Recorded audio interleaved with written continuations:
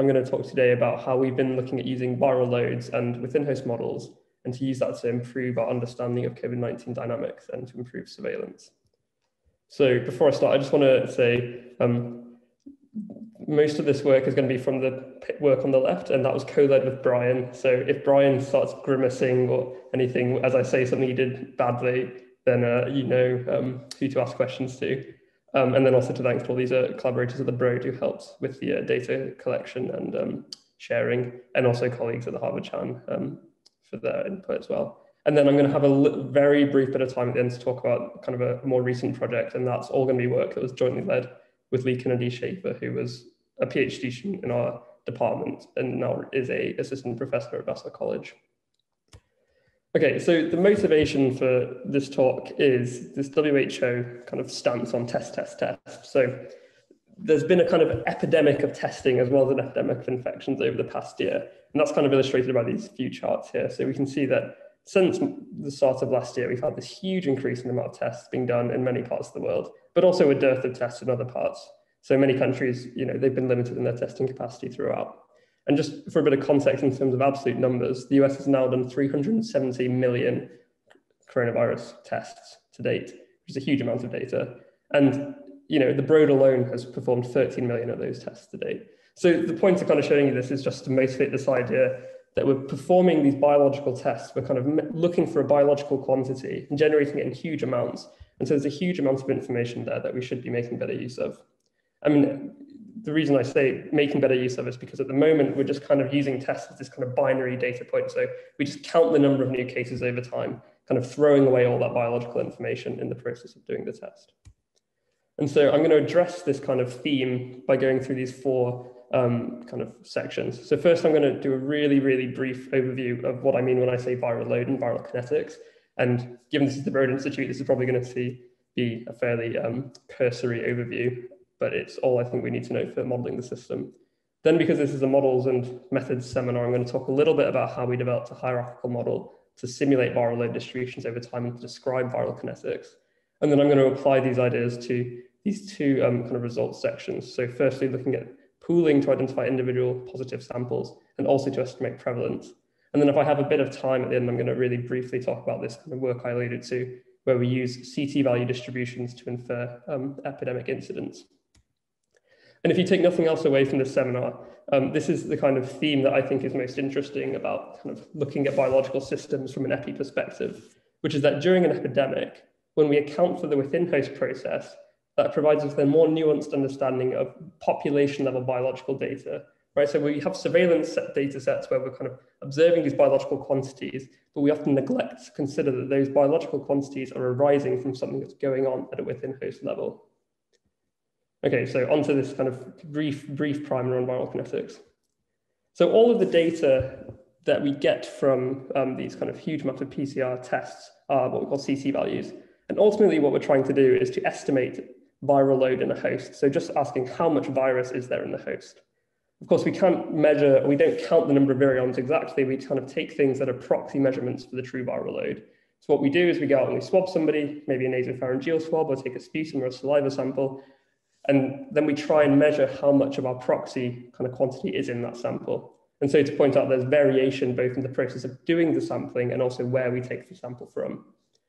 And then kind of really briefly, the way that qPCR works for this is we're kind of looking to see how much viral RNA there was in that original sample we've taken. And so the way that we kind of do this is we have an initial quantity of viral RNA in our sample, we amplify it a number of times until the amount of RNA in our amplified set breaches some limit of detection. So you can imagine if there was a higher amount of RNA to begin with, we need fewer amplification cycles to reach this limit. So all that just to say that when we talk about CT values, a low CT value is something that's proportional to a high viral load. So that's just giving you an idea of like, what is this kind of, what are these tests measuring in terms of biology? And so that means that when we run these tests, which are semi-quantitative, and I'll maybe get to that later, but we have something that's like a quantitative measurement of the within-host viral load. And why is this important? Well, it's important because the viral load in a host is not static over the course of infection. You know, an infection is a dynamical within-host process. So here I'm showing a schema kind of in the realm of a classic compartmental epi model. So individuals kind of go through these 4 states with respect to the disease. They start susceptible, they become exposed to somebody who's infectious, that exposure turns into a full-blown infection, and at some time later they recover. And that's normally how in epidemiology we kind of classically model the kind of progress of disease at a population level. But in the background, there's all of this within-host biology going on that we need to think about. So this is the within-host biology of viral loads. And viral loads basically change because they're kind of growing exponentially in the host as they infect target cells, and then decline exponentially as the infection gets cleared. So we can model this with a really simple set of straight lines where on the log scale, the viral population increases exponentially, it peaks at some time, in the case of SARS-CoV-2, around the time you get sick, and then it starts declining exponentially, ideally because the host has cleared the infection, the immune system's kicking in, but it can also be due to a limitation of available cells to infect.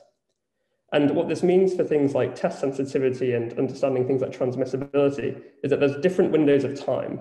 So you can see that, early on and towards the end, that person's still technically infected, but the amount of viral material in there is too low to be detected by a given test. Whereas when they're at the kind of peak of their infection, the amount of viral material is so high that it's very unlikely that we'll miss it if we take any sort of sample. Hey, James. Hey. This is Brian. So Brian. This is funny that I have a question, but given the introduction. So just thinking about the exponential dynamics, during the growth phase, exponential dynamics are quite commonly seen. People are familiar with that, and bacterial growth, viral replication, that's fine. Each thing produces more copies, and those all produce more copies. So that's an exponential process. What do you have to say about the exponential decline? How do we reason about like the underlying process that makes it make sense that it's exponential? Yeah, I mean, in terms of measuring viral RNA, I suppose we can think about it as like the half-life of RNA. RNA is a molecule that has some stability. So if we just left it, it would decline exponentially over time with relation to its half-life. There is also this background process going on, which I alluded to, which is the immune response as well, which is, there's physical bits of virus in there that the immune system's mopping up. And because the kind of growth rate of those immune cells is also increasing exponentially, you can imagine that the waning rate is also increasing. So here I'm showing you like this really simple schema of just a straight line that goes up and goes down. And in terms, like qualitatively, that describes the shape of the dynamics quite well. But you can go into a lot more detail in kind of understanding the behavior, the longevity of the viral load proxy, so the longevity of viral RNA. You can start modeling things like the when and how strongly the immune system turns on, feedback loops between viral populations and immune stimulation. There's a whole field of within-host modeling that kind of is more interested in the mechanisms themselves. I mean, for the purpose of this talk, though, it's just kind of making the point that we can describe the qualitative behavior. It's quite a simple set of lines. Right on, thanks. Yeah, so the point is, we have a within-host process that follows a fairly standard trajectory. But of course, during an epidemic, we have people at different states of infection over time. So this top right here is kind of showing you this generic population of people during an epidemic, where some are infected, some are exposed, some are recovered. So if we were to simulate their viral trajectories over the course of an epidemic, we would see that there's this massive mixture of viral loads over time. So that's what we're kind of interested in getting at. Okay, so this is now going to be the method-y bit, which is an untested presentation for me. So we're going to see how it goes.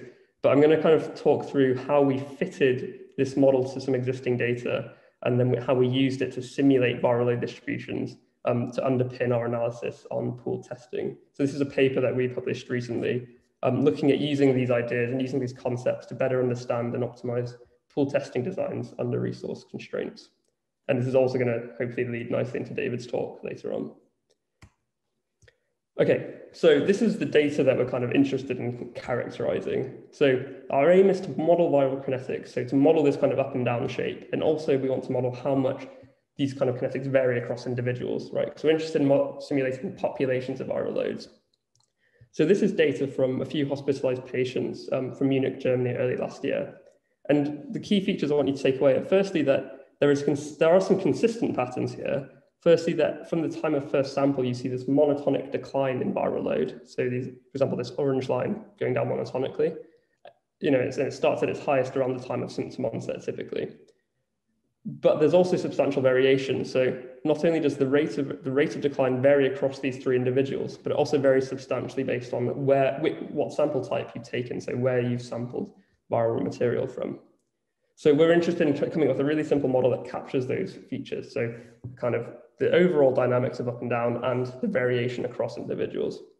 And this is a very fun, well, to me, because I don't have a maths background, writing these in equations looks very fancy, but this is just a set of piecewise linear equations that say viral load goes up, then it goes down. Okay, so this slide is going to get really busy by the end, but I'm going to try and walk through it slowly. And what I'm going to do is kind of illustrate how we went about fitting this in a Bayesian framework. So we're interested not in just finding a single kind of point estimate that describes these trajectories well, but understanding distributions. So these are the same three individuals, the same three data sets. And I've added some extra space on the x-axis because you might have noticed before that those were taken, the x-axis started, say, 4 days post-symptom onset. But we're interested in understanding the dynamics before people get sick, so right from the time they get infected. So this is what we're trying to capture. So we use our viral load model, and we can kind of draw some arbitrary line that fits through that data quite nicely. And we can do that fitting by assuming that observations are normally distributed about this mean viral load trajectory. Okay, so we're assuming normally distributed observations about some unknown mean trajectory. And just to kind of spell it out really explicitly, we have this, this model is kind of solved using this parameter vector theta. And theta is comprised of this set of parameters that describe this kind of timing of key events with regard to the viral trajectory. So I'm not interested in kind of telling you exactly what each parameter means, but just to understand that we have a vector of individual parameter values that we wish to estimate. So what we can do is we can think about, well, are all those parameters individual specific, or are some of them global? So that's exactly what I'm going to get to.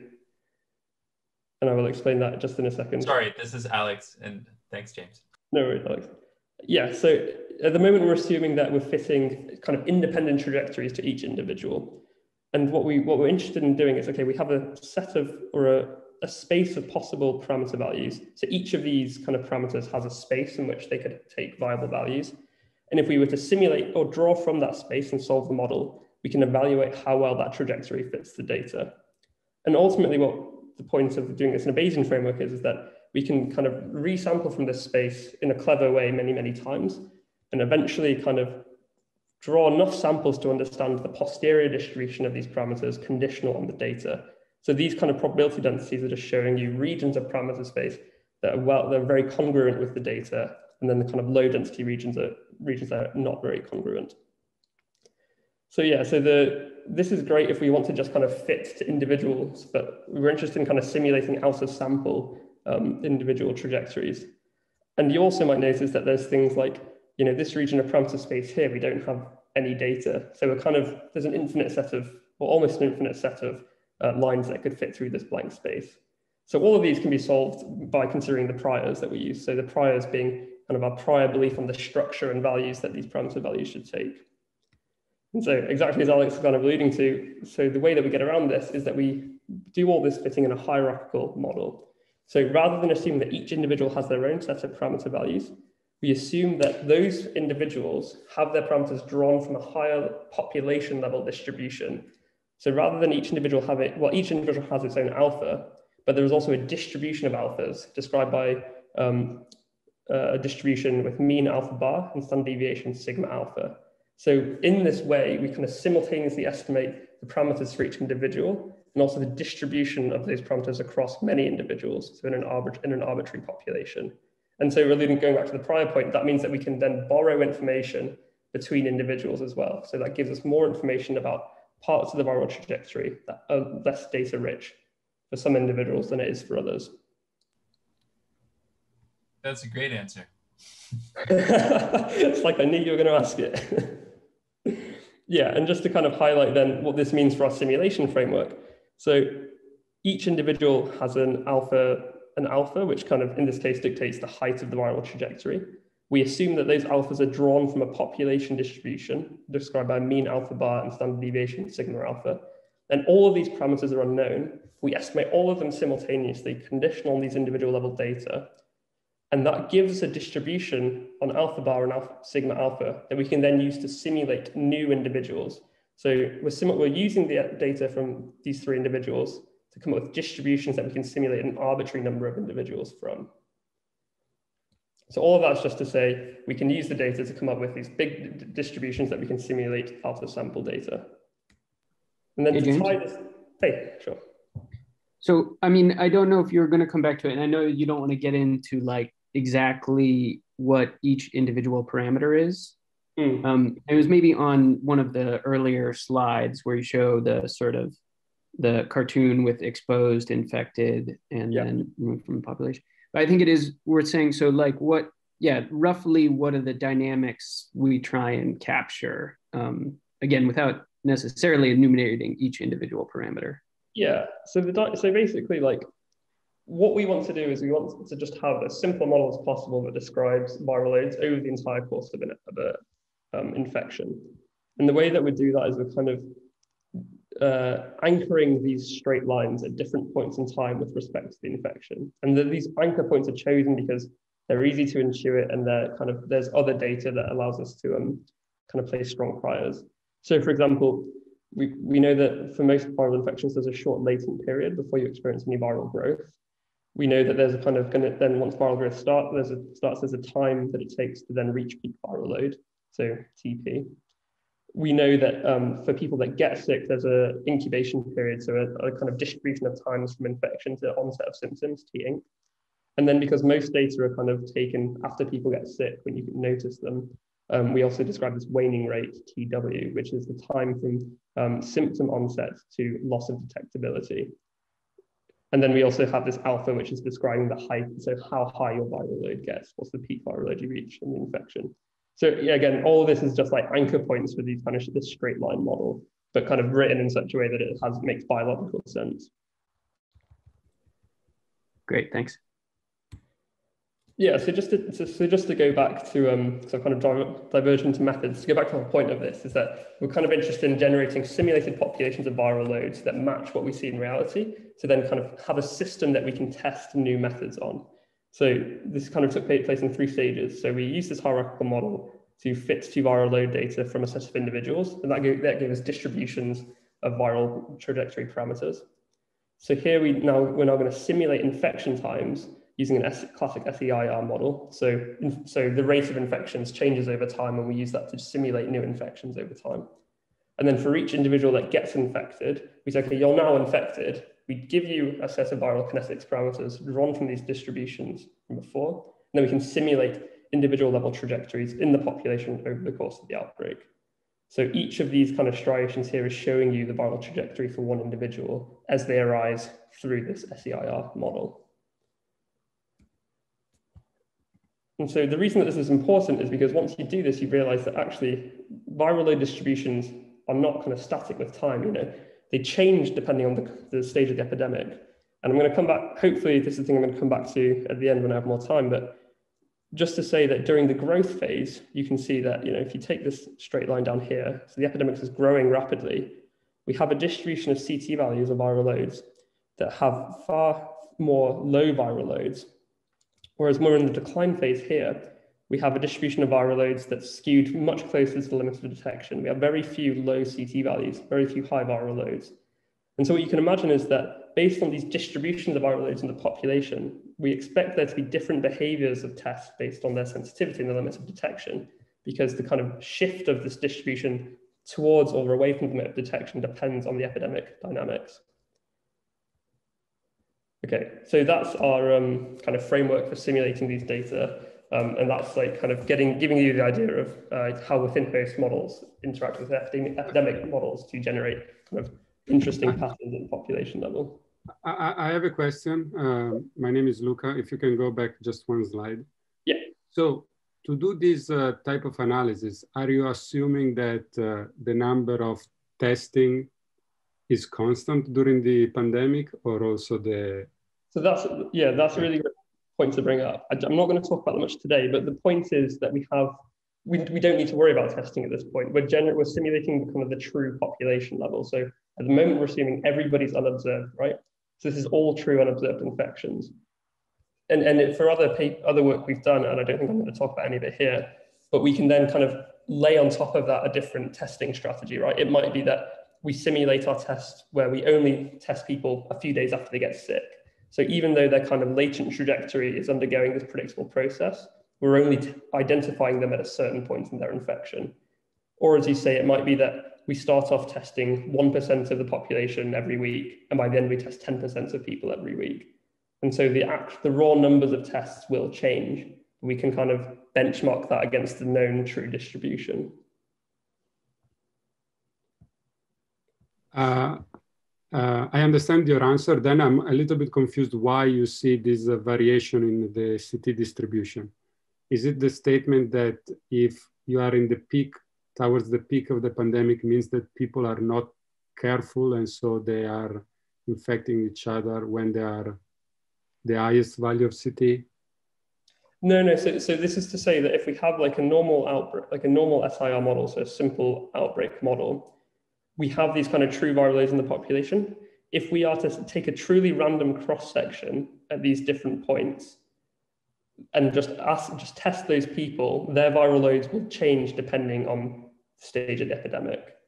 And I think later on I'm going to kind of get into the details of that a bit more. But this is just to make the point that this observation arises purely through the interaction of the within-host process and the epidemic process. So James, maybe another way to say it is during epidemic growth, you're mostly sampling people early in their infection when they have high viral loads. And during epidemic decline, you're mostly sampling people, or you're more biased to sampling people late in their infections when they have low viral loads. So that's a spoiler for a cartoon I have in about 5 slides time. But I ruined it. No, sorry, it's not that interesting. Okay. Anyway, so we're understanding now we have this population of viral loads. So we kind of use this, actually, so much time I have. Okay. So we're going to use this framework to evaluate in simulation different pooled testing strategies. And the aim here is to kind of identify individual samples. So to reiterate, we've simulated a population of viral loads with known prevalence. We're going to randomly sample individuals from that population. We're going to create simulated pools. And by doing that, we're going to simulate dilution effects. So we're going to be mixing negative samples and positive samples. And then we're going to test different inference methods on these simulated pools to identify pooling strategies that are optimized under some kind of criteria. So I don't want to spend too much time on this because David's going to talk a lot about this. But just to give you all an idea of what pooling is in terms of virological testing. So the idea is basically that we have kind of a set of samples. So say here we have 8 samples, A through H. We want to classify these samples as positive and negative using as few tests as possible. And the way that we can do that is by combining samples and testing the kind of combined pools. So in a simple pooling design, we kind of take these 8 samples, we split them into 2 groups of 4, mix them together and test the mixture of 4. So in the case of E through H, because no constituent sample is positive, we don't detect any viral RNA in the pool because all the constituent samples were negative. And therefore we conclude that these 4 samples were all negative. Whereas in the case of A through D, where B was positive, if we assume that there's enough viral RNA in B to not be diluted by being mixed with these negatives, we can still detect this pool as being positive. And that says, okay, well, if this pool's positive, one of these original 4 samples must have been positive. So we can go back and retest those original 4 samples and locate sample B. And the point is here that we've kind of evaluated 8 samples using only 6 tests. Whereas if we were doing individual testing, we would have had to have used 8 tests.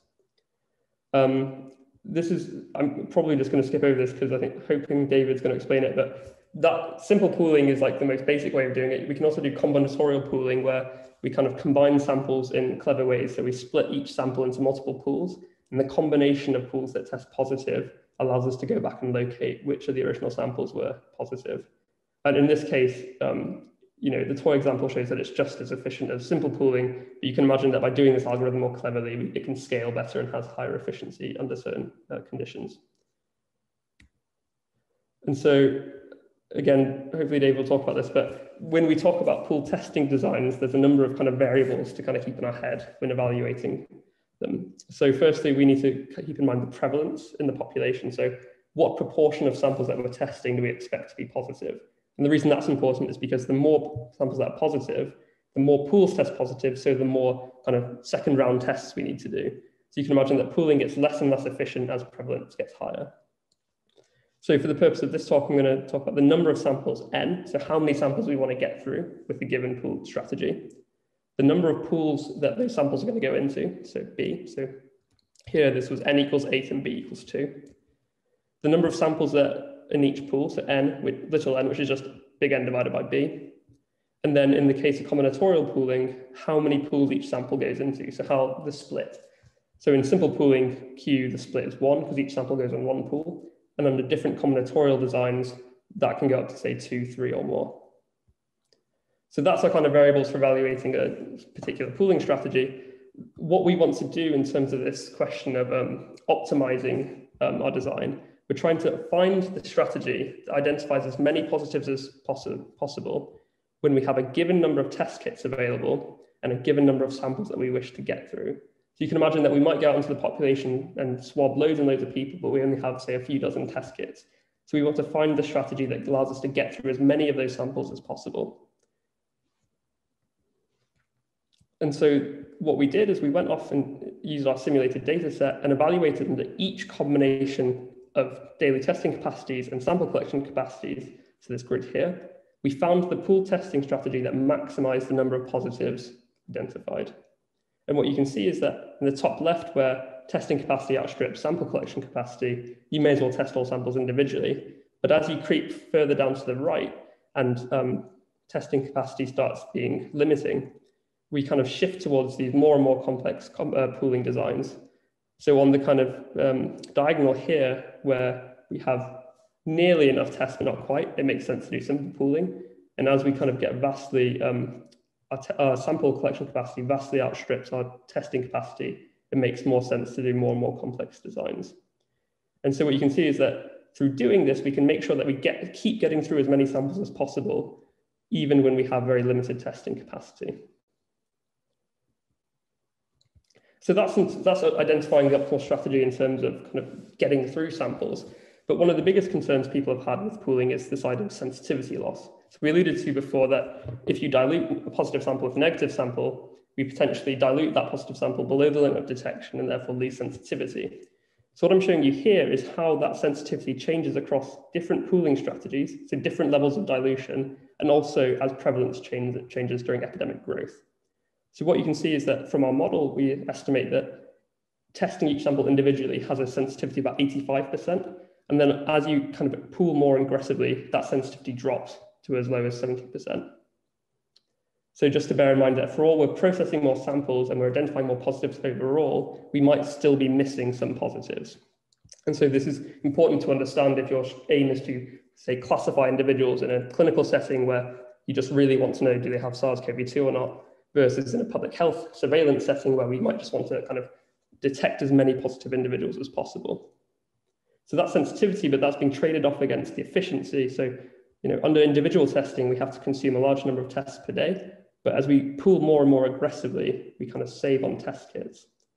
But as I alluded to before, as prevalence increases, we're doing more and more kind of confirmatory tests, which means that our kind of efficiency is getting worse and worse. And eventually, you may as well do individual testing once prevalence exceeds 10%. So I mentioned that I kind of showed you before that kind of distribution of viral loads at different stages of the epidemic. So this points out this is the sensitivity during the growth phase. What's really interesting from doing this in a simulation framework is that we see that actually during the decline phase, all of the sensitivities shift down quite drastically. So even for individual testing during the decline phase, we see that sensitivity drops to 60%. And for some pool testing designs, it drops even lower.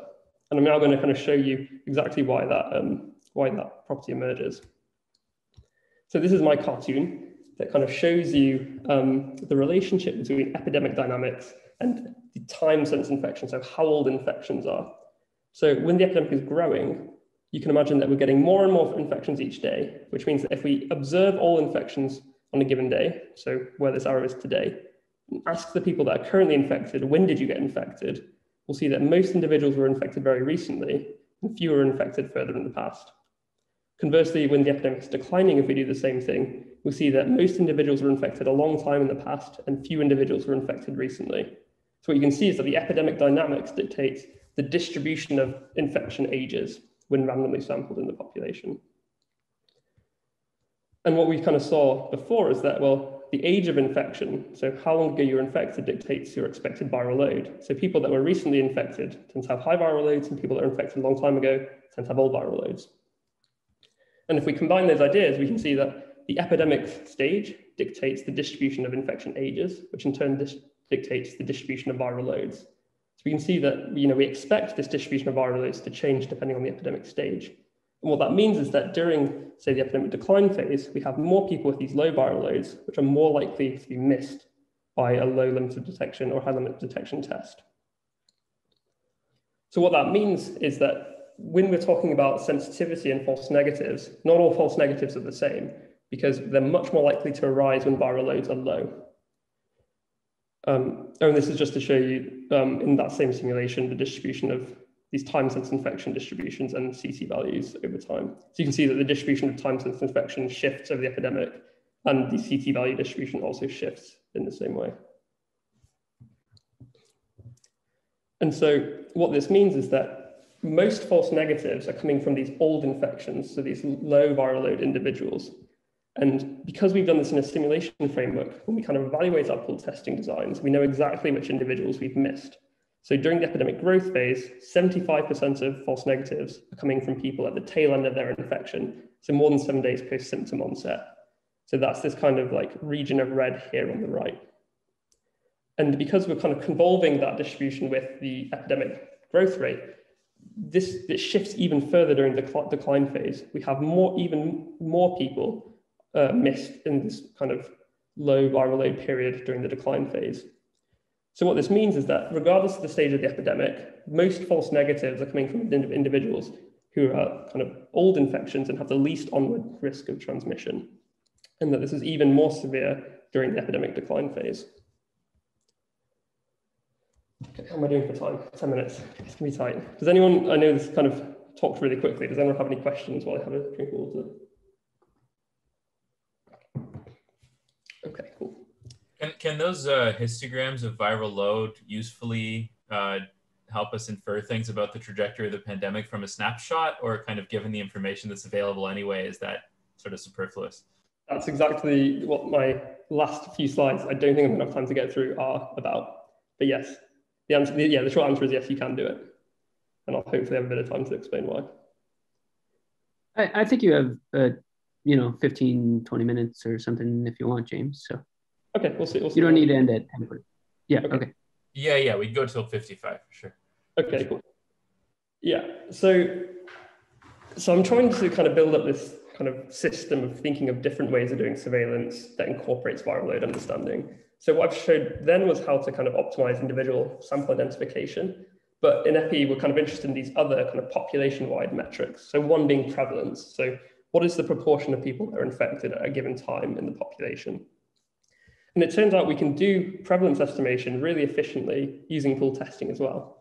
And the way that we did this is we went into the literature and found a method that was developed for HIV pool testing. So you basically get HIV patients or people and you measure their antibody titers at HIV, you pool it and you use the statistical framework to estimate the prevalence of HIV using only a small number of tests. And I'm going to kind of quickly explain how that works. So let's say we have a sample set of 144 samples, and there's some unknown number of positives or proportion of positives in that sample set. The question is, we want to estimate what is the true prevalence in this sample set using as few tests as possible.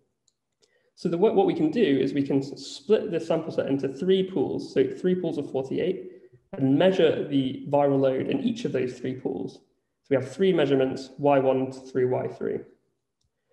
So what we can do is, because we know through our kind of model, we know the expected distribution of CT values amongst infected people, we can use that idea to write down a conditional probability of observing the kind of given CT value or viral load in a pool, conditional on the unobserved number of positives in the sample. And, to cut a long story short, what we can do is we can kind of plug that idea into a maximum likelihood framework to estimate the most likely prevalence that generated the sample set, conditional on the 3 viral load measurements we've taken and the unobserved number of positives. So by integrating over the possible number of positives k, we can find the maximum likelihood estimate for p conditional on those 3 viral load measurements. So all this is just to say that we can estimate prevalence based on these only using 3 measurements by using this kind of understanding of viral load distributions. And to show you how that kind of translates into practice, so we kind of evaluated how good this framework is in a simulation study. And what we did is we kind of, at different levels of prevalence, we tested different pooling designs to see how good is this method at estimating the true prevalence. So for each of these kind of labels here are showing you how many samples we kind of take from the population, how many pools we split those samples into, and then how good are we at estimating the true prevalence. So what I want you to look at in each of these plots is we have a true prevalence, which is the red dots here. And what we're looking for is horizontal lines as we go further right. So we have true prevalence in the population. We take a binomial sample from the population, which means we introduce some variation just through doing the sampling. And then we're kind of using our maximum likelihood framework to go back and try and re-estimate that true prevalence. And what you can see is that when prevalence is high, or when we have a large number of samples, we do a really good job at accurately estimating true prevalence. So these lines stay horizontal as you go across. However, we need to be careful because if our prevalence is really low and we don't take enough samples, sometimes we just don't end up sampling any positive individuals, or we have false positives, which mess up our inference. So this kind of simulation is showing you how we can kind of optimize our accuracy, how we can optimize our pool testing accuracy to a given setting and a given prevalence. And this slide, I'm not going to talk about this in much detail, but this is just to show that Brian and his team went and actually validated that this works in a set of lab experiments. So with kind of a set of previously tested nasopharyngeal swabs, making fake pools of fake prevalence, and then using this method to re-estimate true prevalence. And what we found is that even in the lab setting, we could re-estimate the true prevalence of 1% accurately using 48-fold fewer tests than would have been required to test each sample individually. So this is just to say that we have this proposed method, it works in the lab, and it would allow, say, resource-constrained settings, if they wanted to go out and perform epidemiologic surveillance using a very small number of test kits. So getting a handle on prevalence by only using, say, 48 test kits, which sounds like not very many, but with the colleagues we talked to in the Gambia, particularly earlier last year, that is the kind of testing throughput that was available to them. They only had a few dozen tests to use per day, and most of those would be reserved for the clinical setting. Okay, so yeah, my last kind of few minutes, I'm going to very briefly talk about the question that was asked before, which is, we have this now link between the epidemic trajectory, the within-host process of the viral loads, and the observed distribution of CT values at different points in the epidemic. And so you should imagine, well, we should then be able to, if we can describe the system well, we should be able to estimate one of those 3 things given knowledge of the other 2. And so we have a preprint on this that's currently in review, and it's exactly on this topic, which is underpinned by the following logic. So CT values, which are the results from COVID tests, are observations of viral loads. So the observations of the viral loads in people that we've tested. We've seen before from the kind of within-host process that those viral loads are proxies for the time since infection. So those viral loads change depending on how old your infection is. And we've also seen that the distribution of time since infection are related to the epidemic dynamics. So if we kind of tie all this together, we can use the CT value distribution to infer the epidemic dynamics by modeling these kind of links correctly. And yeah, so this is exactly the point of this slide here, is to show you how those things link together. So given knowledge of the viral load distribution on the right, and given knowledge of the mapping between time since infection and viral loads, we can go back and re-estimate our unobserved viral epidemic curve. And this is kind of showing you those things spelled out. So we have these 3 components: probability of infection curve, the probability of CT values given infection, which is the viral load model, and those things combine to give an expected CT distribution. So the idea here is that if we observe 3 and we assume something about 2, we can go back and re-estimate 1. And this is a whole talk on its own. So I just want to leave a tantalizing GIF and kind of link to our preprint if you're interested in finding out more, where we went and kind of formalized all these ideas. And what we came up with was a method where we could do non-parametric inference of the epidemic incidence curve using cross-sectional viral load distributions. So what's being shown here is from a simulation framework. So we have a simulated true incidence curve in red here. Each week we add on, say, a small cross-section of viral loads. and we continually update our estimate of the underlying epidemic incidence curve. What you can see is that by using the kind of CT distribution, rather than just the binary number of positives and negatives, we can maintain this very accurate estimate of the epidemic incidence curve. Okay, so that's everything I wanted to talk about. So just to kind of summarize. Hey, James, I have a question. Yeah. This is very cool. So can you say something about, so, I mean, you talked about the model within host viral kinetics and also the epidemic growth model, the SEIR model, and the interplay between those is what allows you to gain these additional insights. In order to build this model, I realize you didn't get into the details of exactly what the model is, but the concept is clear enough. Can you say what's needed in terms of prior data or training data or anything else? So it's the same principles as the hierarchical model I showed at the start. So firstly, we need to understand how viral loads change over the course of infection and how they vary. So we can use the data we had before, but that's fine if all kind of testing platforms are the same. So a CT value in one machine means the same in another machine, which isn't the case. So there's kind of, to me, there's two parts of this kind of calibration. So one is, what are the features of the viral trajectory curve that are independent of platform, so biological properties? And these are things like how long it takes to reach peak viral load, how long it takes for you to clear the infection. So those things we can infer based on other data sets that are kind of transcend the testing platform.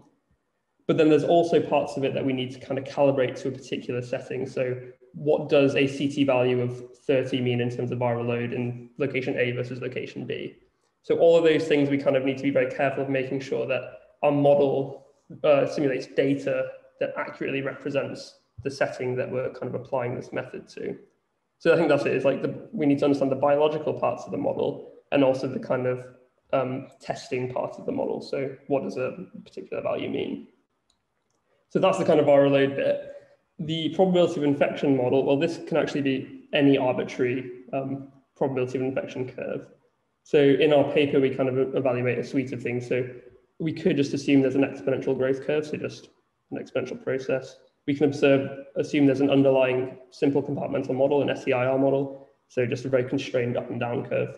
And this is kind of showing you the kind of ultimate shebang of it all, which is assuming a kind of non-parametric incidence curve. So we just use a Gaussian process model to kind of have this flexible, wiggly shape.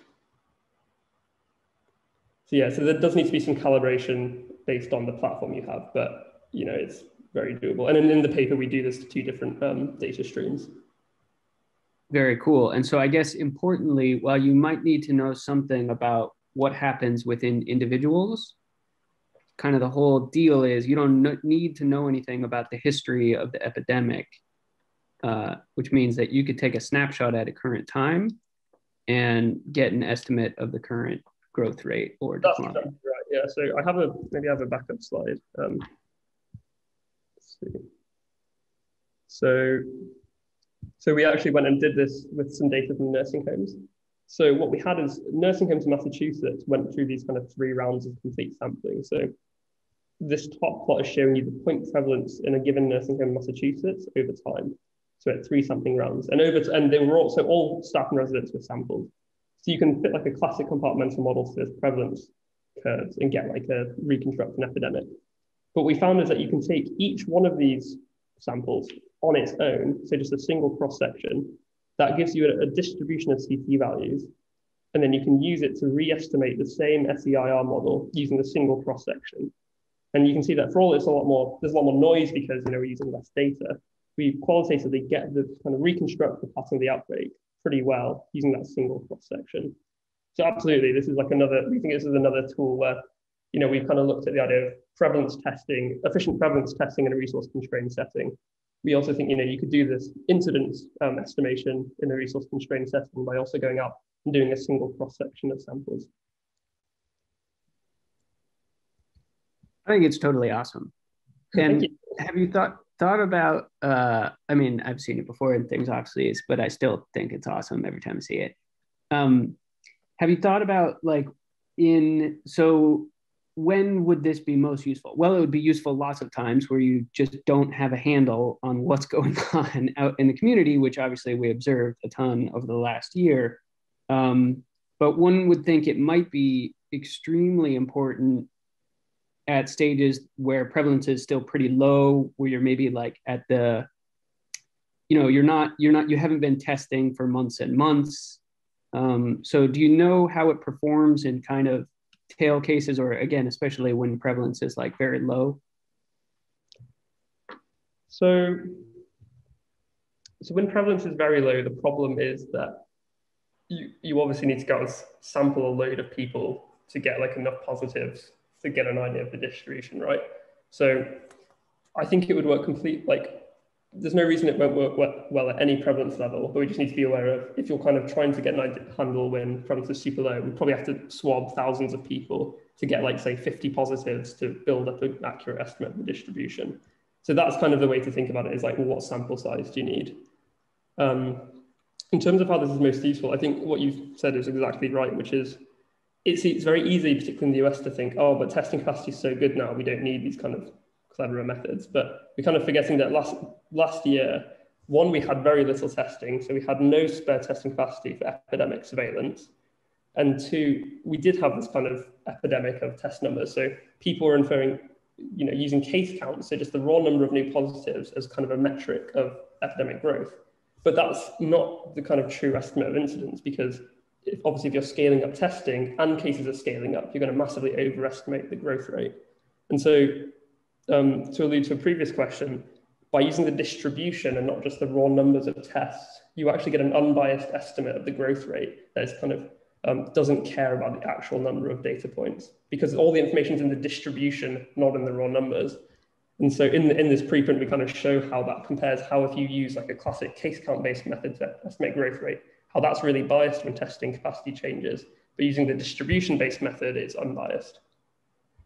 So that's another place that it makes sense, is like if you use this kind of distributional information when testing capacity is changing, you can kind of keep a handle on the bias. Right, but I guess if you're biased in terms of which samples you collect, then you're kind of in bad shape no matter what you're doing. Yeah, so that's a whole other kind of worms, which is we kind of looked at this in like a kind of random cross-sectional sense. So in places like the UK, we're doing truly random cross-sectional samples of the population, where we go out and just test like thousands of people at random. And that this method is perfect for that. But obviously most data that is based on people coming in to get tested for some reason. They've recently got sick, so they get a test which will bias their viral load kind of towards some point in their infection course. And so we actually have, colleagues at London School of Hygiene and Tropical Medicine are trying to use these ideas, trying to account for those ideas in the current surveillance methods. So you can kind of, let me see. So what you're kind of alluding to is there's a fourth feature to this relationship here, which is the kind of observation delay distribution. So this would be like 1 times 2 times observation delay distribution. So if you can account for that distribution here, then you can still use this method, but it just becomes a little bit of a harder inference problem. Got it. So you would have your by observation distribution. Does that specifically mean like how the distribution of CT values? Well, so like what type of people? What is the distribution over? Like what type of people? Symptomatic, asymptomatic, et cetera. So we're saying that like we're assuming that we're sampling people at random across this curve here, across the time since infection distribution.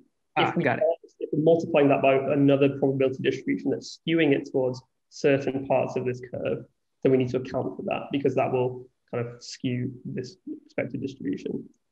Perfect. One of the things I didn't get to, but that's really important, or why we think this is important, is because people are using CT distribution at the population level to start inferring that new variants of concern have higher viral loads and are more virulent.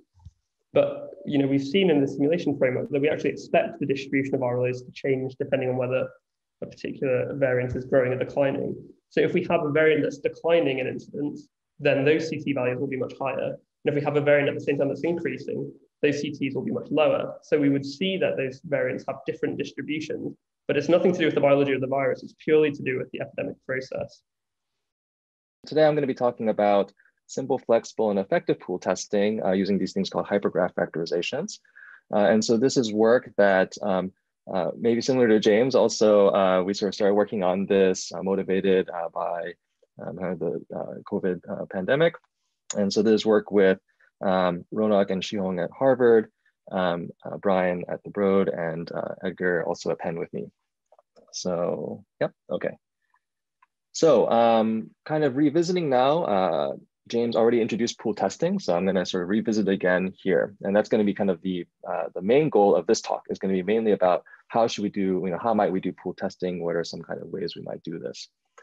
Please do feel free to also, jump in and interrupt with questions. I've tried to make it, hopefully try to make it slightly interactive. We'll have some questions for folks to answer at some point. So please do feel free.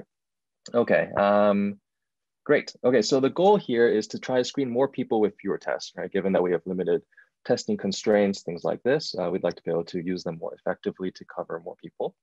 Okay, and so here's classical Dorfman pooling. And so Dorfman pooling has a first stage, which is pooled testing, which James discussed briefly. And here I've got an example with 100 individuals, and so each of these people here. And we're going to divide them up into M equals 10 pools. So each of these columns here is one pool. Okay, and now in this kind of example, we've got one infected individual, this red person here, which gives us a prevalence of 1% in this example. Okay. All right, so the first thing I'm going to do is I'm going to run these pool tests, and you can see all of these are negatives, but here we have a positive. And so that positive pooled test is going to lead us to call all the people in that pool putative positives. And so we think that there's someone positive within that pool. And this leads us to a second stage where we're now going to test the putative positives individually to identify, this was the person that was infected, right? So we just took the people in this pool and took them over there to pool testing. Okay, so let's take a look here. So we've screened, in this case, 100 individuals, and we found the one infected person. Now, how many tests do we use? So there were the 10 that were kind of in our original 10 pool tests in stage 1. Now, there were 10 individuals now identified as putative positives who had to be individually tested. So that gives us 10 more tests.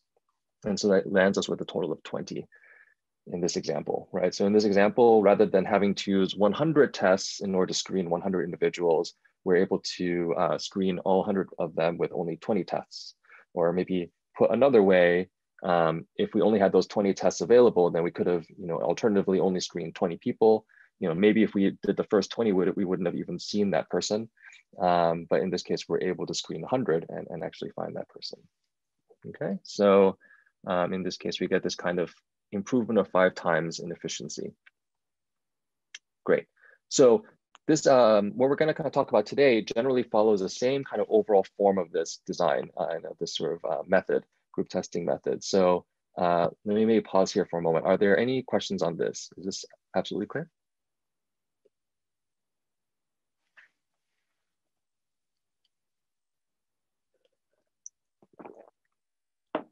Great. Okay. So it's pretty exciting to see that actually this is also being used now at the Broad. And so this is Dorfman pooling in action at the Broad. So there's a, I guess, kind of fairly recent, news article talking about pooling being used for K through 12 testing. And so here, now you'll have to forgive me, I don't maybe have as much biological training. So someone jump in, correct me if I'm wrong, but I believe each of these are the tubes here, and inside of them are a bunch of swabs. And so each of these is basically a pool in their testing setup. Okay, I see some nodding heads, so at least I got that right. And so, and of course, Brian was also involved in this overall work. So Brian, also feel free to jump in with corrections. So I thought it's kind of cool to see though, already they've done 15,000 pools and representing approximately 84,000 people. So I guess that was even, I don't know, a couple weeks ago now. So maybe it's even higher now. And here they're doing pooling with 5 to 10 swabs in the tube. And exactly what we talked about a moment ago, right? If a pool is found to be positive, what they're going to do is they're going to retest people individually in the pool to identify who has the virus. Okay, great. So let's take a closer look. So how does Dorfman assign individuals to pools? So eventually you have a bunch of individuals and you need to, when you're doing pool testing, you need to assign them into the pools that you have. So how are you going to do that? Well, Dorfman does it in the following way. So each individual is assigned to exactly one pool, and it's done by essentially cycling through the list of pools. So here on the right, what I've done is I've taken, well, first I've given some names to our pool. So let's call them A through J. And then now if I arrange them in a circle like this, then what we're essentially doing is, well, individual 1, we put in pool A. Now we go to individual 2, we kind of continue around the circle, pool B, then C, D, and so on, right? Once we hit 10, now we've used up all the pools, we return to the beginning. And so that's pretty much, we're going through this first row here. And then now we're on this person. And we go back to A, and then we continue. Okay, and so this is quite a nice and simple scheme. And actually an advantage of this kind of design is that it's really simple, right? It's sort of, you just kind of go through all the pools one by one. You just assign them to individuals, whatever number of individuals you have, you could go that long and stop. And so, yeah, it makes it really flexible and nice. But another feature is that since you're kind of going through the pools like this, and then sort of using up all the pools once before you start using them again, the result is going to be that the pools are going to be pretty much balanced as possible. Okay, because you're never going to sort of put a bunch of people into one pool before you start kind of taking advantage of the other pools. And so this kind of balance also is nice because it helps facilitate robust implementation in the lab. And so these are really great features actually of the Dorfman kind of design. Okay, but interesting. This is, I haven't seen this before, but I guess PowerPoint's acting up. So, but the limitation here is that Dorfman pooling can be suboptimal. And so in particular here, because we're putting each individual in only one pool. And it turns out that if you put individuals in more than one pool, you can sort of take advantage of that additional information to gain more efficiency. Okay, so this is a limitation of Dorfman pooling. Right, so the question is, can we do more efficient pooling by somehow extending Dorfman's design? And in particular, we'd like to try to assign individuals to multiple pools, so Q greater than 1. All right, so here's kind of a naive approach. One might first do is, well, take all the possible pool pairs. There's, well, let's see, we've got 6 pools in this example, A through F. So that gives me 6 choose 2, which is 15 possible pool pairs. So A, B, A, C, B, C. So I just list them in order, A, B, A, C, A, D, so on. And then I'm gonna cycle through these ones, okay? So individual 1, A, B, individual 2, A, C, 3, A, D, and so on, okay? Great, so this is comparably simple maybe, and it's sort of nice in that sense, but let's see if there's an issue. So, in particular, hey, yep. So just to clarify, when you say pool AB, that's actually 2 pools, right? That means individual 1 has part of their sample go in pool A and part of their sample go in pool B, right? Yes, exactly. Yes, thank you. Yes, good to clarify. Yeah, thanks so much. Yeah, so this is split into 2 pools, A and B. Yes, and then there's 6 pools here. So A through F, A, B, C, D, E, F. David, yeah. This is Alex. Is there any practical barrier to splitting samples just because that's actually hard to implement or is that not an issue? I'm not a lab scientist either. Okay, well, let's see. Maybe it's better if I can turn this over to Brian. My understanding is that actually this is in some sense a limit. It doesn't introduce some logistical burdens. And so you want to try to, in fact, what we're going to try and do is limit the amount of times we split. So for example, we're going to only try to split 2 or 3 times rather than say, 6 or 10 times. And sort of the balancing game maybe there is how much efficiency gain do you get versus how much of the, kind of implementation difficulties do you introduce. And so, but yeah, I wonder, Brian, if you might have more thoughts on that. Yeah, that's right. I mean, so the way it's done at the Broad and other places around the world is you don't split the samples at all because, it's the simple design where each sample is going into a single pool. So in fact, they just swab and stick the swabs, as was shown in the picture, that are being combined in pool A or whatever. The swabs go in there directly. They're not like captured. I mean, obviously you're only sticking one swab in each individual person, but like when you stick them in a tube, they all immediately go in the same tube. So the downside of that is that you don't necessarily have a stored sample for each individual after the fact, because they were all always stored together in a single pool.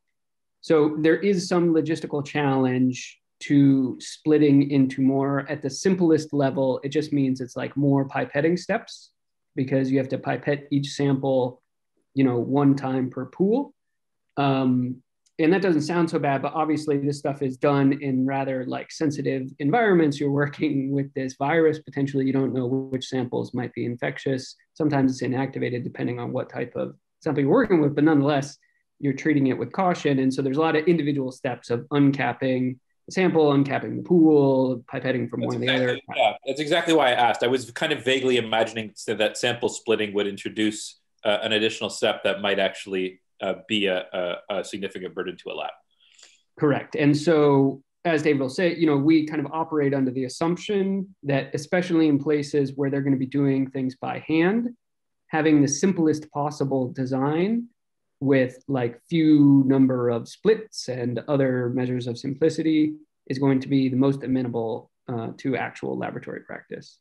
There are other concerns like for things to be done by robots, depending on the type of the sample, like sputum samples are super viscous. You could do a pre-treatment if you want to make them easier to pipette. But yes, generally there are very real practical constraints encouraging the simplest possible designs. Cool, thanks. Yeah, and this is a great question also, because this was one of the large motivations for the work we're doing here, largely in that you want to try and find a way to get more efficiency, but you have these sort of practical considerations. You want to try and keep the number of splits small, things like that. Yeah, great. Okay, great. So supposing we're doing splitting, we might try and do it this way at first. But one problem that arises here is that the pools are not balanced. So let's look at everyone that's in pool A. So individual 1, 2, 3, 4, 1 through 5 are all in A. In B, we got 1, 6, 7, and 8. And you can see, for example, pool F has just one person, right? Whereas pool A has got 5 people. These things are not balanced, which probably only makes those practical considerations even harder. But moreover, actually, this leads to uneven dilution. And as James was talking about, this dilution can have a significant impact. In particular here, one thing to note is that the sensitivity will be uneven. So notice individual 1 is in pools A and B, which are large pools. And so this individual is more likely to have a false negative, or is at higher risk of a false negative, say, than individual 5, who's basically got a pool to themselves. Okay, great. So this is a problem. And so in fact, there's been tremendous study on pool testing in general, and actually much more than we can review today. And so today's goal I'm going to focus on is this question about, well, how can we assign individuals to pools in a balanced way? And yeah, and so in particular, well, what do I mean by balanced? The first one I want to be balanced is in the number of pools that each individual is split into. And so in particular here, if you look on the left, right, individual 2 is in only 1 pool, 3 is in 2 pools. So I don't want designs like this. I want designs like on the right, everyone is in 2 pools uniformly. Okay, and this is also going to, uniformity here is also going to mean uniformity in terms of sensitivity and things like this. And so we want to have some kind of even or fair kind of design in that sense. All right. Secondly, I want to assign the pools as evenly as possible. So here on the left, this is actually the example I just showed. You can see again, A is assigned a bunch of times, F only once. And so what I want is something like on the right here, you've got A is assigned twice, B is assigned twice, C is assigned twice, everything is assigned twice, okay? Great. Finally, I'm also gonna want the possible pool combinations to be used as evenly as possible. So another design you could have, one might have thought of is, going A, B for the first one. So the first person goes into pools A and B, second person goes into pools C and D, third person E and F, and then you just repeat, right? But here, notice we never use a combination of A and C, for example. And so the design on the right sort of tries to spread those out. Great. And then finally, we also want this to do, we want to be able to do this in a way that's easy to adapt and tailor. So for example, if I have, if I want to do a pool test with, slightly more individuals because I maybe think I've got a lower prevalence, it's sort of worth pooling more aggressively. Well, I want to be able to do that really easily without having to do a lot of work to adapt the design. Okay, so these are kind of our goals today. Great.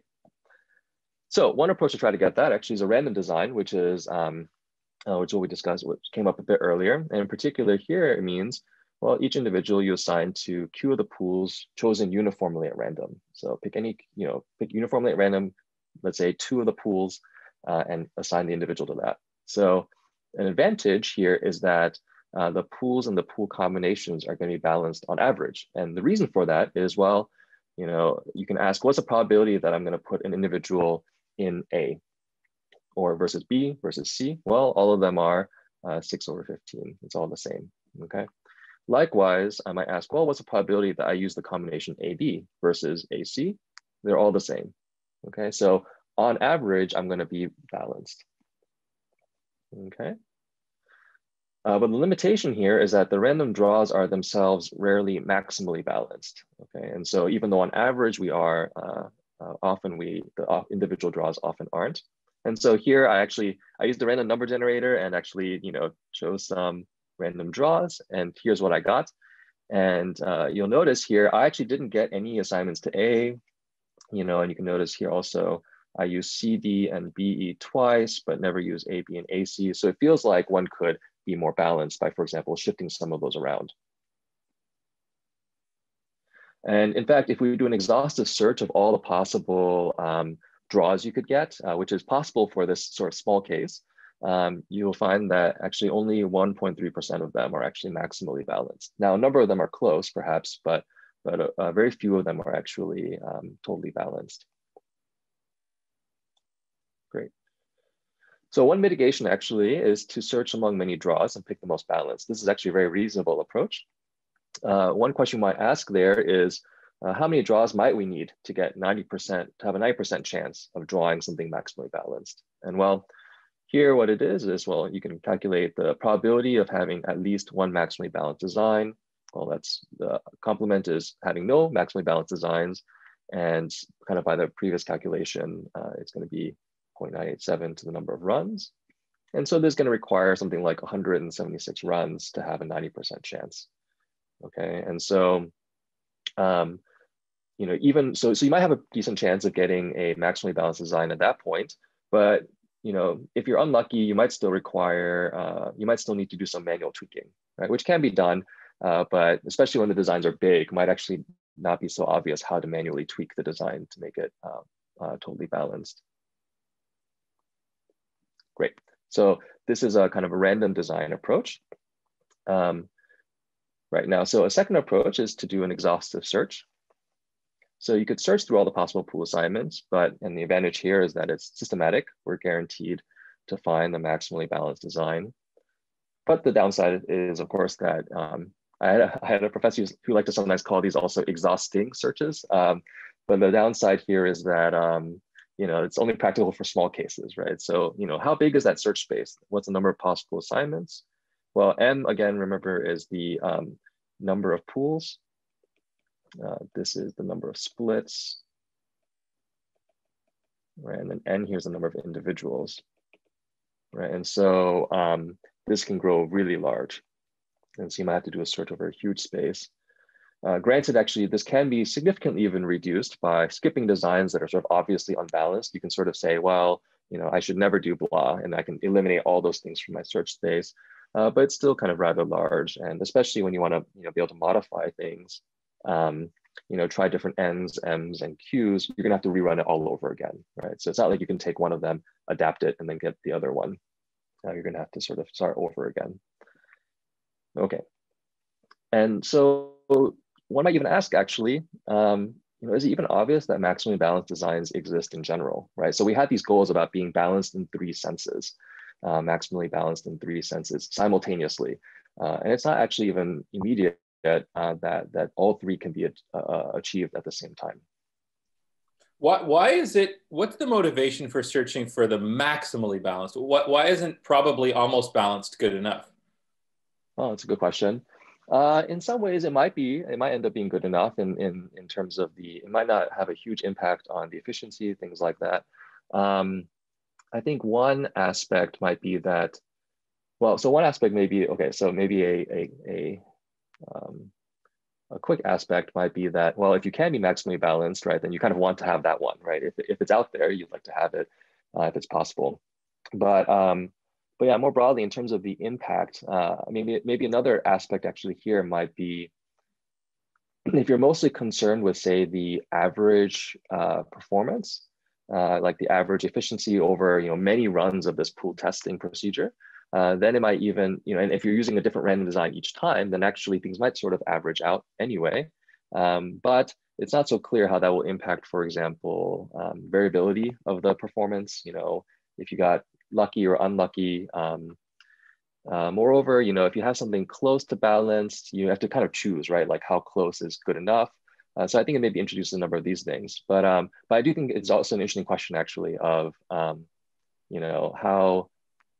how sensitive, right? The sensitivity of the performance to deviation from being maximally balanced. Exactly. You could test that. You could compare the approach you're going to present against just sort of the best choice from a set of random designs. Yeah. So one thing I can say is that the previous paper that, in the first, I guess the first part of the seminar, where the paper James was talking about, the random design was used there. And if we look at the average performance, it looks kind of similar to what we see for this design.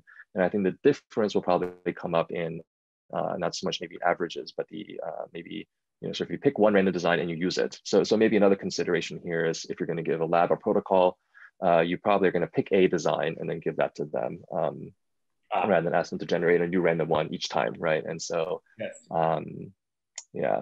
But I think if they get to choose a random one each time, then I think in the long run average, they're going to be, similar. Okay. But yeah. Okay, thanks.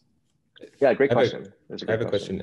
So getting back to kind of the lab SOPs type of stuff, they typically have to, right? My impression is they have to guarantee kind of like sensitivity, like they have hard numbers on things like every test will have this amount of sensitivity and things like that. And so so maybe the average is less important than the worst case or something like that for some of these designs. That's a good point. Yeah, I think that might be, and this is maybe another reason to, aim for sort of the best we can achieve, things like that. I think we have some reason to believe that basically the balance helps with the worst case sensitivity. Okay, now we're just made some subtlety here, and do I mean worst case across individuals, things like that. But yeah, that's an interesting point. Yeah, thank you. Great. Okay, so let's take a look at what design we get from Hyper, sort of as a kind of maybe sort of sneak peek. So in particular, Hyper is going to take those 15 possible pool combinations and order them in this way. Okay, and so now reading off individual ones A, B, C, D, then E, F. Notice here we've used A once, B, and then we're kind of using all the pools before we return back to them. And then now we use B, C, D, F, A, E, and so on. Okay, and so if I collect now, well, let's see who's in pool A. There's 2 people, pool B, 2 people, all the pools have 2 people. Okay, and now if I look at who's in each pool combination, in each sort of pair of pools, well, individual one's in A, B, and you can see this is sort of as balanced as you can be, right? Because, either there's none or there's one. Okay. Now, if I went to, instead of stopping at 6 individuals, if I went up to 8, then, well, I'll just continue. So 6 was at AE, so then next is BD, and then AF. And then, so now you can see in red here, these are the individuals 7 and 8 who got added. And you can see that actually the balance is preserved here, right? So the pools are not totally even in size. They're not totally balanced because that's actually impossible for this number, but they're as balanced as is possible, okay? And so, right. So you can kind of see that actually this is kind of, in some ways, you can sort of just read off this circle, keep going, and you could design the pool. You could come up with a pool design for any number of individuals. So it makes that step kind of simple. Okay, but how on earth do we get this design, right? Where did this come from? And so that's going to be where this hypergraph factorization comes in. So the idea is going to be to take another angle, to consider another angle on the problem, which is this angle of hypergraph factorization coming from combinatorics and graph theory. And so the idea here is, well, think of the pools. Remember, there were 6 pools, A through F, as some vertices in a graph. Okay, so here I've got A, B, C, D, E, F. Okay, so the vertices are pools. Well, then every pool assignment, at least for the case of Q equals 2, when we're doing pairs, is going to be an edge connecting 2 of the vertices. So for example, A, B, this is one of the pool assignments. Okay, so these are all the edges. There's all the possible individual pool assignments. Great. So we can form this graph. We call this K62. So this is 6 vertices split 2 ways, 6 pools split 2 ways. Right, and if I kind of list, kind of there, all the edges here are put together, but if I separate them out, well, there's 15 of them. So AB, AC, and so on. Makes sense? So this is sort of just another way, in some ways, of stating the kind of design, right? So this is sort of another way of looking at it. Okay, so edge is in that sense, it's not new. No, go ahead. Sorry, David. So an edge is an individual. Roughly, yes. In particular, here, for example, if we look at, if we used this list of 15, let me say it this way. An edge is individual for the first 15, right? But then when you get to individual 16, what do? Well, you go back. So then you reuse them. And so, yeah. I see. So, okay. Yeah. Does that make sense? Or does that clarify? An edge is an assignment. Great question. And each individual gets an assignment. Okay, and it doesn't have to be exactly. Edge is if it's to 2 pools, and if an individual is assigned to 3 pools, it would be a hyper edge, like a subset of 3 vertices. Yes, it's as if we planned it. Great. So great. So exactly. So here, okay, it's a bit harder to draw hyper edges, and so this is where I sort of settled for. But here we can think of hyper edges here as a set of 3 pools. Exactly right. And this will be an assignment to, yeah, it's a good way of saying it, an assignment to the pools A, B, C. And individuals are going to get put into one of these hyper edges. And so that's where a hyper comes from, is from the fact that it's not just edges, but it's sort of potentially, these sort of triangles and things like that, which are sometimes called hyper edges. Okay, and then the corresponding object of all the hyper edges is called a hypergraph. Great, so yeah, so okay, so there's 20 hyper edges here, corresponding to all possible choices of 3 pools to assign to. Great, so here, now if I take the, so now that we kind of have this language or this sort of way of looking at the problem, going back to the design that I showed that hyper uses, well, if we take the first 3 of them, A, B, C, D, and E, F, and I'm now drawing the graph, and I'm only going to draw the corresponding edges. So A, B, C, D, E, F. Okay, notice here, this sort of forms a graph where every vertex gets used exactly once. And also every edge, yeah, that's it. Okay, every vertex gets used exactly once. So let's see. Yeah, so maybe I'll and they don't overlap. Yes, exactly, they don't overlap. So yeah, so no vertex is used twice. So would someone like to propose another? So this is called a 1 factor, by the way, because each vertex is used 1 time. Could someone propose another choice?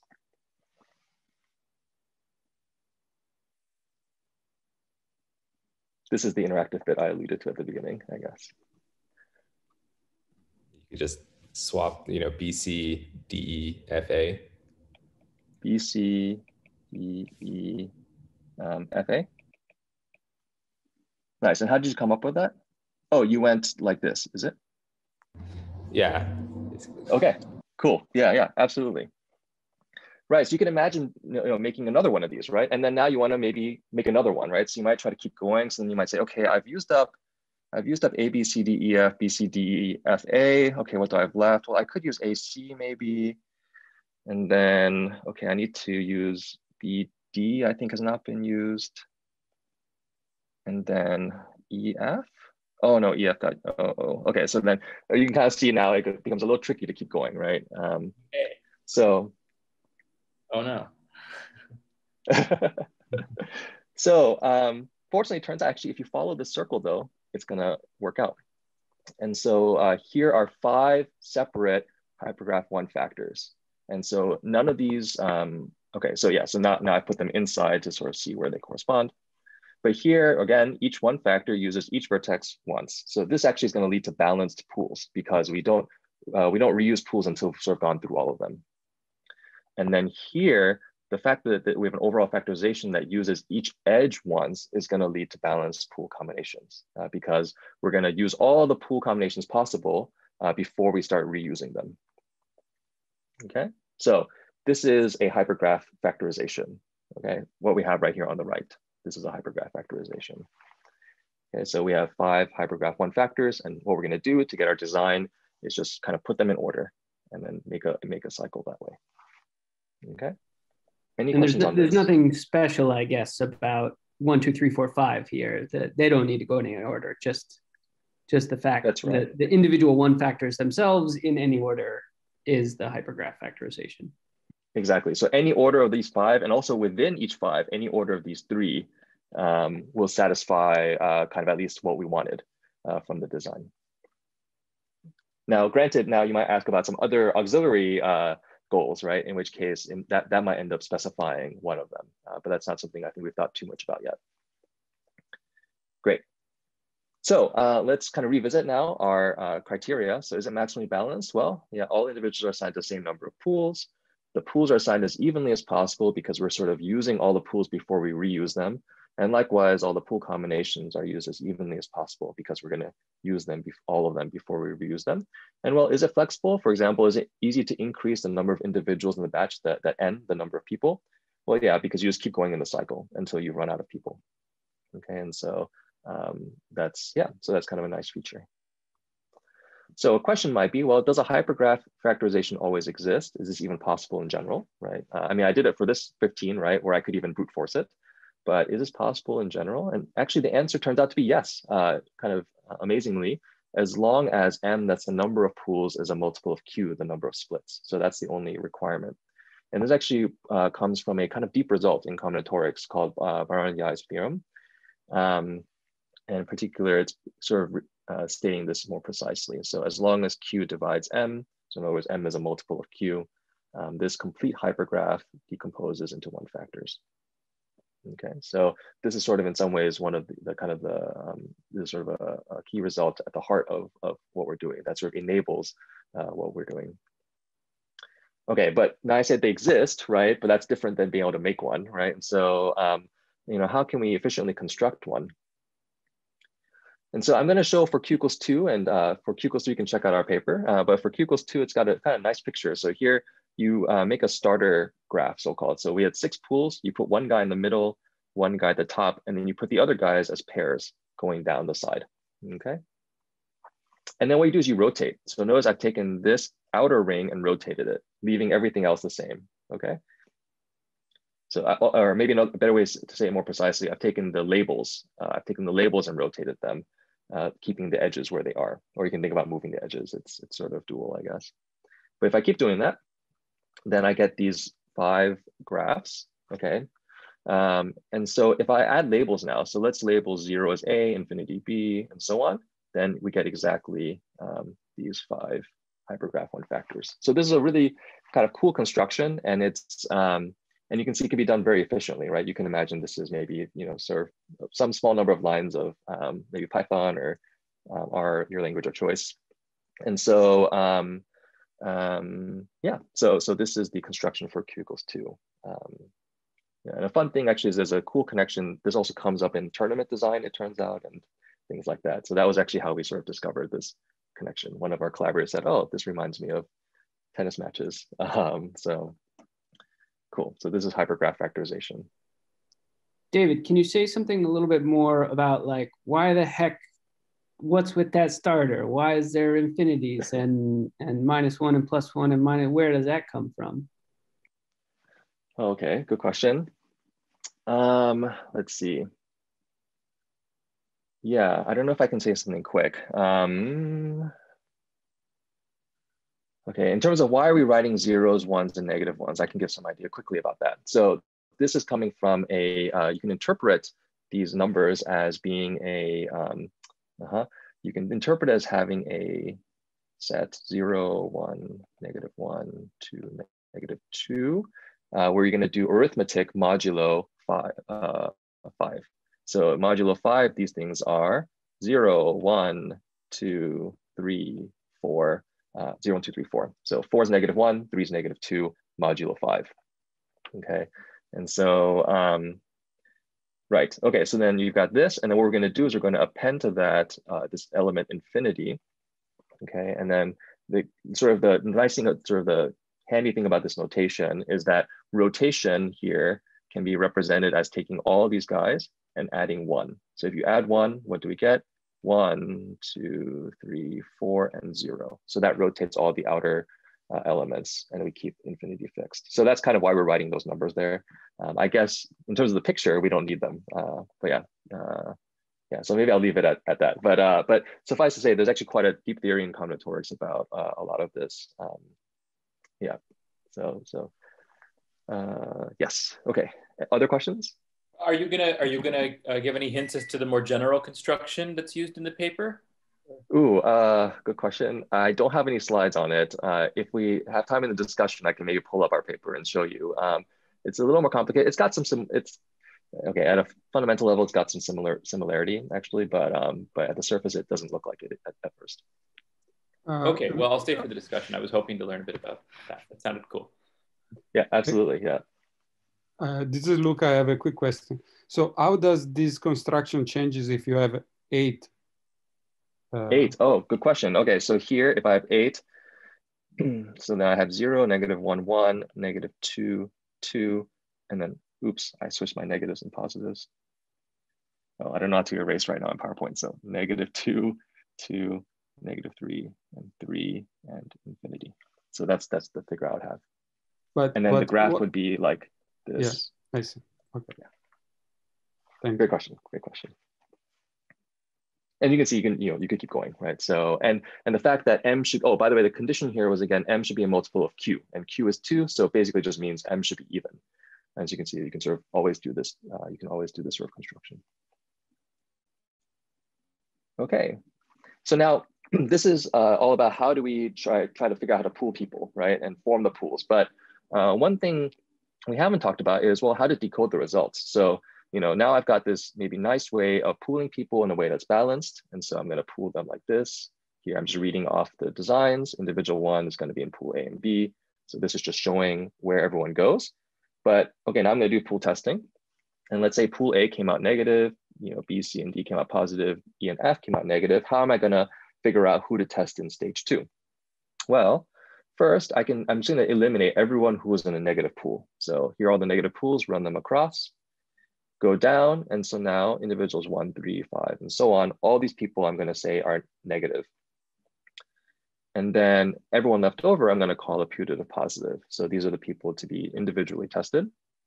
And so you can see this decoding process, it's called decoding. This process is simple, right? You can do this with pencil and paper, maybe even in your head if you're very good at imagining those things, I guess. And I'd like to note that well, so first, maybe I'll comment that, this was sort of intentional in that we kind of wanted a method that also is sort of easy to work with in terms of decoding, so that it's sort of easier to implement also in the lab. You don't have to be able to run certain kinds of codes, things like that.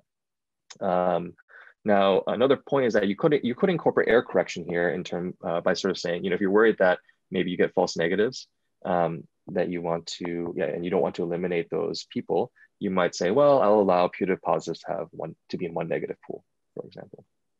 Okay, but we're going to focus on not doing error correction here. So if we put it all together, yep.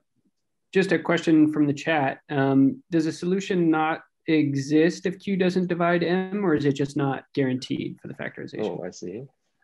Let me think for a moment.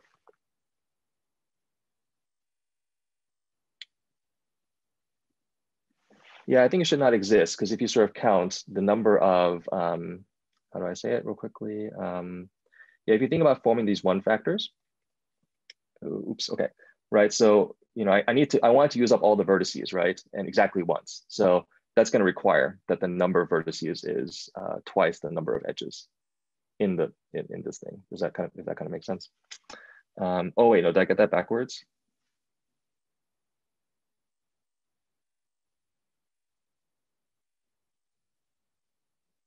No, I think I got that. Yeah, I got that right. Yeah. Yes. Q is 2. It's going to require that that I have basically an even number of vertices, which is m. Yes. Okay. I said it backwards, but yeah, there we go. Great question. Now, I guess one could imagine relaxing and thinking this. So hypergraph factorization is actually a more general topic. And so here we're looking at so-called the complete graph. And so if you're not in the complete graph setting, I think this is quite different. So, all right, great question. So putting it together, now, okay, I see that it's 11:44. So am I allowed to go to 11:45 or to 50? Yeah, you can go to 50 or 55. Okay? Yeah, you're good. Okay. We usually do 55.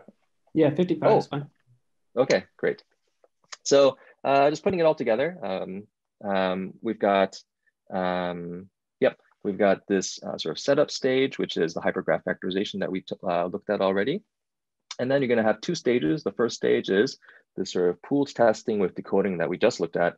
And then here, individuals 2, 4, and 7 are the putative positives, and we test them in stage 2. Okay, so this is the hyper method that we've proposed sort of in one slide. Great. Okay, so now we thought a bit about, what are some of the features and limitations and things like this, and in particular maybe also about what are some reasons, or what are some features of hyper maybe compared to existing, some of the existing prominent proposals out there. And so here, array designs are a design where you arrange your samples in a grid, and then your pools are formed by taking rows and columns. So that's how you pool. P-best here actually is quite sophisticated design using what are called Reed-Solomon codes, which have a lot of nice properties. And so they're using that to construct their pools, but in fact, they are a one-stage method. And so rather than doing a second set of validation tests of individual testing based on who are putative positives, actually the design is made so that actually from just one stage, they can already identify individuals. Now, one aspect is that it does split samples 6 times, and sort of that 6-way split is helpful in trying to be able to pinpoint individuals. And then there's finally this method called hypercube, which it's sort of a generalization of array designs, where you sort of make, instead of a matrix, you make sort of this, or instead of making a grid, you make a square. Sorry, you make this cube, and then you do like slices of the cube, if I recall. And so, and so kind of here, this table is sort of highlighting that indeed, kind of the design that we're proposing here, has balanced pools, whereas the random design, is not balanced quite frequently. Furthermore, we've tried to make it simple to implement by hand and flexible or easily adapted. For example, P-best here was, I think it's being used, if I recall correctly, and they're using it, for example, in labs that have robotic pipetting. Right, so it's a good fit for that, to really exploit the capabilities there, right? But if you don't have that capability, it might be a little tougher to use that. And so, yes, so we've talked about a number of these already. So this kind of just an overview of some of the features of Hyper. One question we asked is, we would like to know how well does it work, in particular, motivated by the kind of modeling and simulations that simulated populations that James was talking about in the first half. We want to also assess in that simulation setting, how well do these methods work. So here, what we've done is we've chosen a particular hyper design. This is m equals 16, so 16 pools split 2 ways. And we're comparing against the 8x12 array. And so both of these use 96 individuals. And what I'm plotting here is the number of individuals screened divided by the number of tests used, okay? And you can see here that I think this is related to something that James showed earlier. Early in the epidemic, when the prevalence is still relatively small, we have quite a boost in terms of efficiency over individual testing. So with the same number of tests, we cover, per test, we cover, say about, I wrote over, I think it's 6, around 6 individuals. But now as the prevalence increases, we have to do more stage 2 tests, and so our efficiency goes down. We have to do more validation tests. Now, if you look at the sensitivity here, you can see that the sensitivity here is lower than individual testing. This is because you lose some people in stage 1 due to dilution and just the fact that you're doing another stage, right? So for someone to be identified as positive, they have to sort of make it through the first stage and then also make it through the second stage. And so there's some price you pay in sensitivity, but if your improvement in efficiency is really great, then it might actually pay off in terms of overall identification of people, of infected people. And now on the right, we're looking at designs that use 384 individuals and comparing a different hyper design with the corresponding array design. There's 2 array designs, a smaller and a larger. And here p-best appears. And now because p-best is a 1-stage design that only does pool testing and no validation tests, well, the efficiency is always 8 because it always covers 8 times as many individuals as tests run. Okay. However, kind of where the prevalence plays in is more to do with the sensitivity. And so p-best, at least the p-best design we're using here, is optimized for a prevalence of around 1%. And so you can see after that operating point, the sensitivity does go down, at least in this simulation setting. Right. So one thing to note here is that the sensitivity loss we're concerned with in this simulation setting is largely sensitivity loss due to dilution, rather than, for example, false negative PCR tests. And so those kinds of errors are actually, p-best has some so-called error correction. And so, so I think, at least our current belief is that that feature of p-best is not maybe highlighted as much in these simulations because we're not sort of incorporating the kinds of errors that it's resilient against. Great. So using these kinds of simulations now, though, we can ask, similar to James was doing earlier, about, well, what's the sort of, we call it here the effective screen capacity, and how does it compare for sort of windows of time? And so here, the effective screen capacity is, we call it the effective number of individuals screened. So that's how many people did you screen that day, but multiplied by your sensitivity. And the reason we're doing this is, again, that, well, you could screen a bunch of people, but if your sensitivity is really low, it's really not that useful. So really what you care about is the product of these two. And so here in these different graphs, we're looking at different budget constraints. So here, this is saying, let's say I can collect 3,000-ish samples per day, but I can only run 12 tests. Well, then individual testing, I have an effective number of tests of 10. Okay, now it's lower than 12. I can screen 12 people, but I have some sensitivity law. Due to sensitivity, my effective number is a little lower at 10. But with Hyper, I can actually get an effective number of 122. So in these sort of really testing constrained settings, you can really exploit a lot of the, or at least, sorry, when these testing constrained settings, Hyper is sort of able to gain some efficiency by exploiting the low prevalence.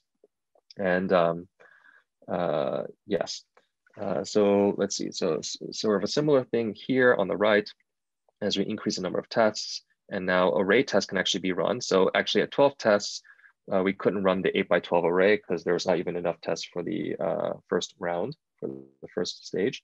And kind of as we continue, we see as, sort of as you get to settings, say, for example, 768 tests, they sort of perform a little more comparably.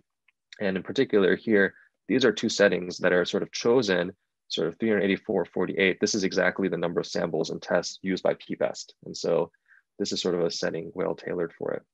And you can see generally p-best, or sorry, Hyper seems to be comparable, or in some settings doing quite well in terms of relative in terms of the number of effective tests, or the number of effective individuals screened. David, just a heads up, about 2 or 3 more minutes. Perfect. So one thing to note here is that here we're also optimizing the choice of the Hyper design. So that's shown in white. But where that becomes relevant is basically what we're seeing is that the kind of improvement in efficiency we're seeing here is due to the fact that Hyper is easy to adapt. And so we're sort of able to adapt in each of these settings to be tailored for it. Okay. And so now if we sort of expand that comparison, what we end up seeing is sort of across a big grid of sample collection capacities and test capacities, that different variants of Hyper designs are sort of the best ones among the ones we compared. And so the other ones don't really appear because they're never optimal. So actually, maybe I'll skip the last part, which is kind of about the theory, and conclude there. And if there's questions about that, we can do that in the discussion. So let me skip ahead. Oh. And thank you very much for your time. Maybe just say I think it's okay to spend 1 minute. Can you just say like without, you don't have to describe the results or how we got them, because I agree we don't have time, but like, what did we do on the theory?